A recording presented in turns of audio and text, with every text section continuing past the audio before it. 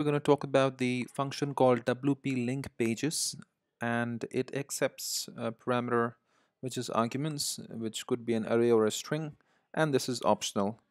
And what is displays is basically the formatted output of a list uh, of pages.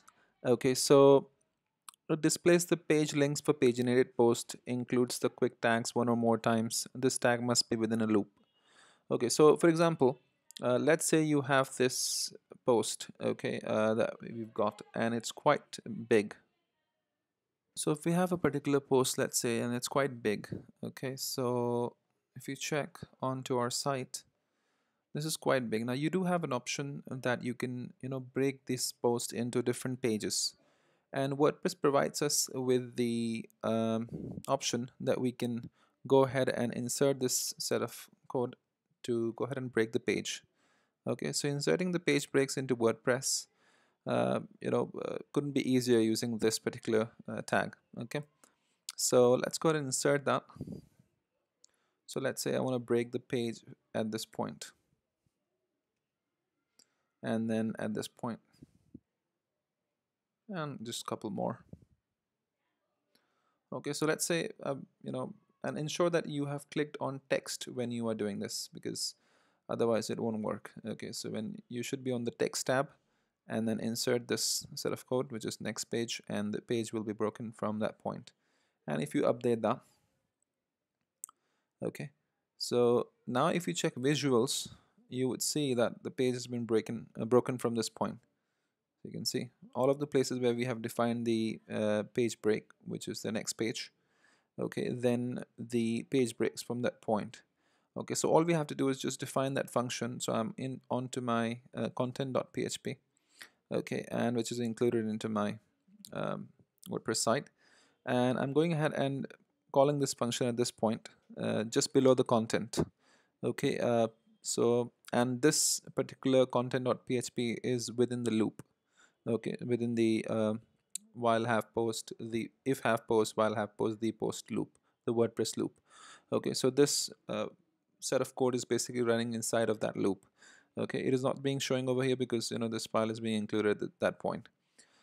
So this is the content function, which is going to display the entire content for each post. And WP link pages is responsible for displaying the pagination links uh, for that particular post, for each post in fact, okay, which has the page breaks. So I'm passing the array, and as you can see on codex, that we have different set of arguments that we can pass. So first is before, so before HTML or text to prepend each link. Then you have after HTML or text to append each link. I'll explain that to you in a moment.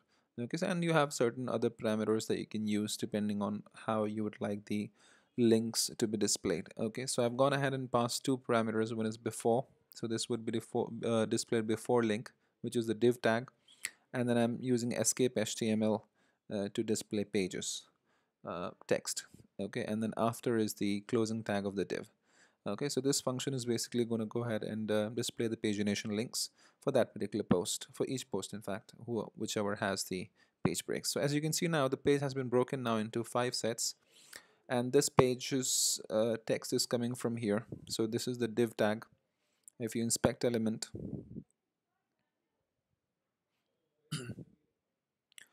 if you inspect element, this is the div tag. Okay, page links. Okay, as you can see, this is the div tag page link, and this is the ending of the tag. Okay, and inside of this we have the pages text, which is escaped and translated. Okay, so this is the pages text that's coming from here. Okay, that's here. Okay, and then you've got all of the links for the pages. So if you click on that link, it'll go into the next set of page for that particular post. Okay, so you can see there are other posts which don't have the page breaks. Hence, for those we don't have this pagination. This pagination is coming on from a different function in WordPress, which is the I'll tell you which one that is. Paginate links. The name of that function is paginate links, where this pagination is coming from. Let's see, and at the end of the site, which is in the footer section. But this set of quotes over here, this is being displayed using the WP link pages function. Okay, similarly, if you had pagination for the next set of posts, then you would have had that for that as well, but because the other post doesn't have one, that is why it is not being displayed. Okay, so if you click on that, you will see the next set of page which has been displayed from here. So on the second page you should have this set of content, creators. Yep, that's what you have. If you go on the third one, then you should have the next set of content, which is for creators.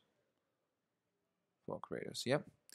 So that's how it works basically. Okay, and it is extremely important that this function should be called within the loop.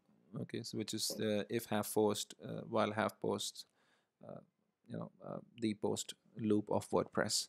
So we have to make sure that we call this function inside of that. Okay, so a set of code is being called within that particular loop. Okay, so we have this function that is displaying the pagination links, and that's what it says. Displays page links for paginated posts. Includes the quick tag one or more times. All right, so that's about it then. If you have any questions, you can leave the comment. I'll see you in the next video. Thank you. Bye-bye.